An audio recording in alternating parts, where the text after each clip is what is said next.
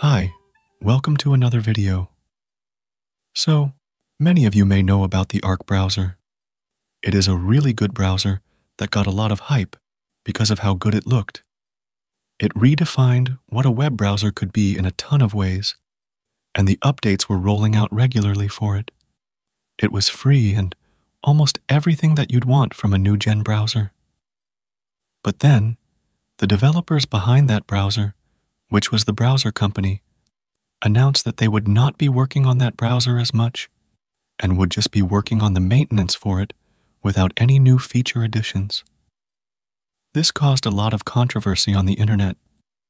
The controversy was due to what they announced that they were working on, which was an AI browser.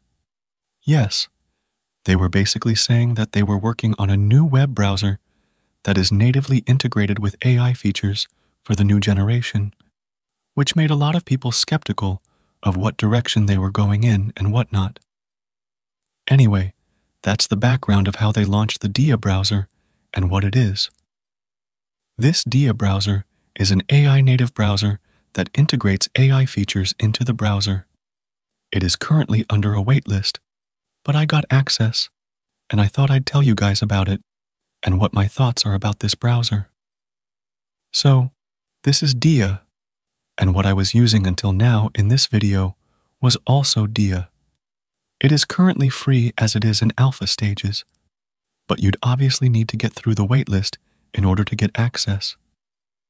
Anyway, it is actually quite simple to understand if you regularly use AI applications like Cursor, Klein, or stuff like that. Now let me show you how it all works. But before we do that, let me tell you about today's sponsor, Dart. Dart is the only truly AI-native project management tool that you'll ever need. You can use it to manage your tasks for a project, create multiple boards, organize them, and do everything that you generally do. But you can also use AI with it to manage your tasks. For example, you can ask it to generate tasks for you by brainstorming or planning projects, as well as performing duplicate detection to keep you focused. You can even assign whole tasks to Dart, and it can get them done for you. You can use their composer-like AI agent that has the context of all your tasks, and you can chat in natural language to just ask it to do something. It can delete tasks, create tasks, edit tasks, and handle multiple things like that. Apart from this, you can integrate it into your AI clients or coders with its MCP server, which allows your MCP client or coder to reference tasks from your dartboards. You can even integrate it into Claude, ChatGPT, and much more. Most of the features in Dart are free, while you can also get the $8 subscription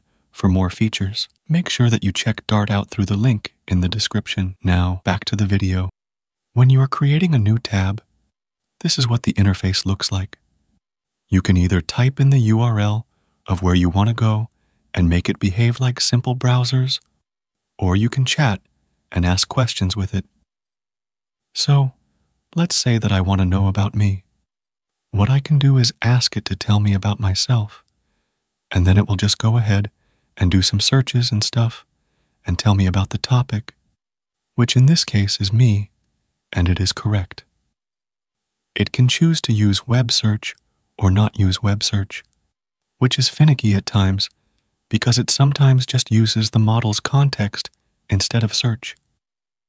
Anyway, if it searches, you can see the sources that it can reference and everything like that. It uses the GPT 4.1 models as the default for all things, which is good for these tasks.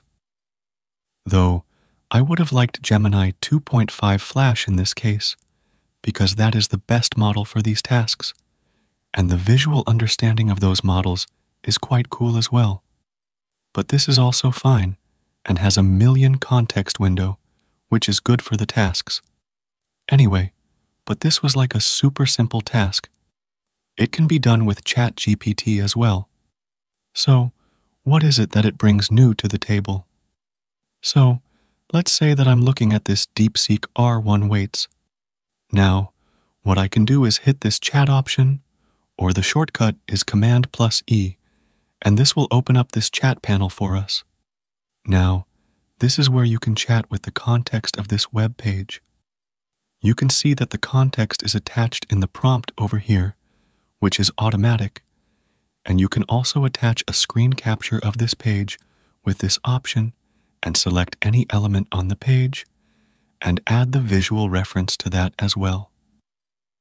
Now, let's say that I want to know what the required server specifications are needed to run this model. Once we send it, what you'll see is that it will go ahead and just start making the response for us here, which is great. It actually not just references this page, but also searches other sources related to this page in order to find the best results, which is quite awesome. The response here is quite good. And now you can say that you can do this with ChatGPT. You can paste in the link of this page and ask it something like this, but you would have to consider that it is tedious to do. This is one keystroke away, while that would require you to manage threads and everything, which this is much more native and stuff, which is good. But now, let's say that we have another tab here, which is going to be for the, DeepSeek R10528 model, which is a refreshed version of the older one that we have opened over there. Now, I want to know what the difference is between this model and the other model that we have opened there. So, I can just open another chat window here with Command+E, and now it already has the context of this tab. But I can also hit the @ symbol, and I can reference the other tab we had opened, which was the older DeepSeek, or I can also add all tabs if that's needed. Let's just add the other one. Now, I can ask it to tell me what the difference is between these two models. Now, it will just go ahead and not only take the reference of these models, but can also go ahead and search the internet for more context in this case. Then, in a bit, it will give me the response, which seems to be fully correct and detailed as well. This is quite handy. I mean, if you start using it, going back from this becomes kind of hard, considering that you're not an AI doomer. You can also select a chunk of data from the page, and it can reference that in the chat for you, and you can then talk just about that chunk, which is also cool. You can also detach this sidebar from the browser itself if you want more space. Another thing that it can do is, if you have a note-taking app like Notion open, which we can just open over here, and then you can just open up the chat window again, and then ask it to do something like, let's just ask it to write me a detailed comparison about the difference between the two DeepSeek models, and let's also reference them here.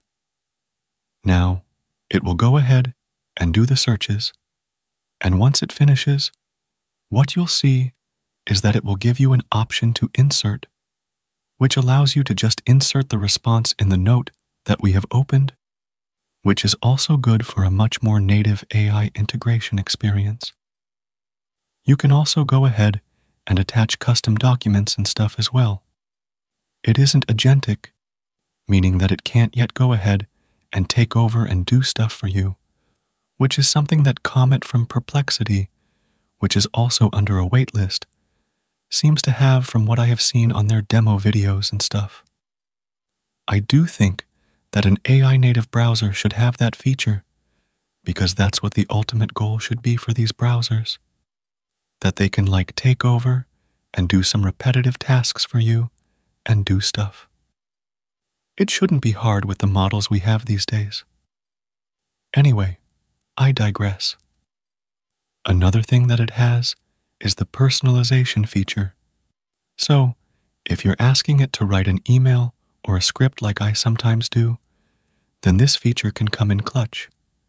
It allows you to basically customize the behavior and tone of the AI with these features.